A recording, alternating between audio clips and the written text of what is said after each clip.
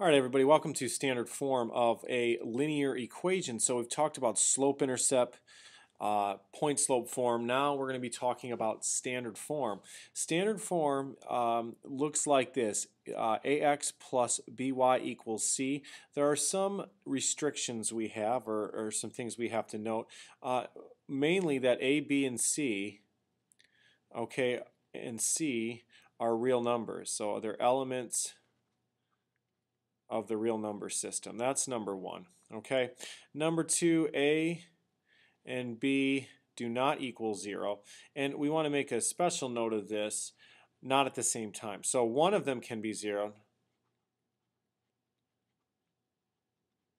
but both cannot be 0 at the same time. Okay, so it's okay for A or B to be 0, just not at the same time.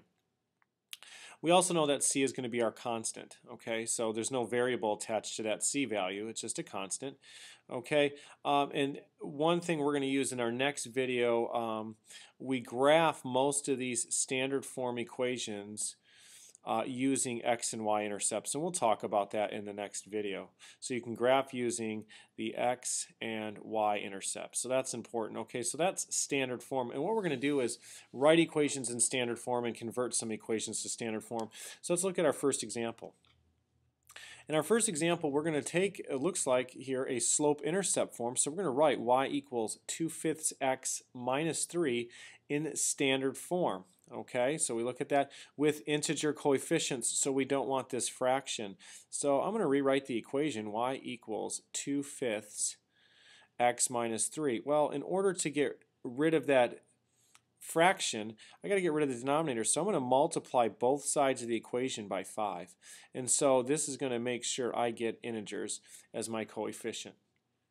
So we know that 5 times y is just 5y, okay, and then 2/5 x times 5 is just 2x, and that's minus 3 and 5, you take that together, that's 15, so it's minus 15. And notice in standard form that a and the x and y term are on the same side, so if I can just subtract 2x from both sides, I'll go ahead and do that, and then I have negative 2x plus 5y equals negative 15. So that is my standard form equation. So what this is really telling you is that, hey, any slope-intercept form can be also written in standard form. So that's our answer. And we all have integer coefficients. Notice negative 2, 5, and negative 15 are all integers. So in our next example, we're going to do the same thing. I just wanted to give you another example. This is not quite in slope-intercept form, but we want to write this in standard form with integer coefficients. So I'm going to have 1/2 y, I'll go ahead and rewrite what I have, equals negative 5x plus 11. So now I have this fraction, but I have it 2 in the denominator, so everything gets multiplied by 2. Put parentheses around this whole thing, so we're going to use the distributive property on the right side. 2 times 1/2, that's just 1, so you get y equals negative 10x plus 22. So now all of a sudden, by multiplying by 2, here's slope-intercept form, but we want standard form, so we got to go one extra step. So I'm going to just add the 10x to both sides. So I add 10x. You can't combine 10x and y. They're not like terms. So I get 10x plus y equals 22. And so that is standard form of this line. 1/2 y equals negative 5x plus 11. And notice how you can go from standard form, or slope-intercept form to standard form.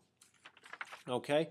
Now, in the next example, we're going to write the standard form of an equation of a line passing through negative 4, 3, and with a slope of negative 2. So this is a little bit different. I would use point slope to start with. So the first two examples, we actually went from slope-intercept to standard form, and now we're going to show you that you can go from point slope, okay, to standard form. So here's my x1, here's my y1, and here's my m. So I'll just go ahead and write that equation. Point slope is y minus y1 equals m times the quantity x minus x1.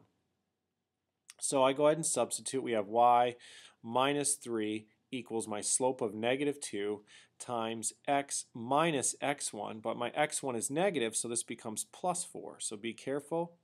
And now we start to distribute. So we have y minus 3 equals negative 2x minus 8.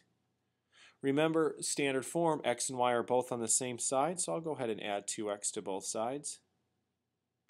And I'll do that now, and so then I have 2x plus y minus 3 equals negative 8. So if I go ahead and add 3 to both sides, I'll complete the process here, and I'll write it up here. So I have 2x plus y, and then negative 8 plus 3 is negative 5. So there is my standard form.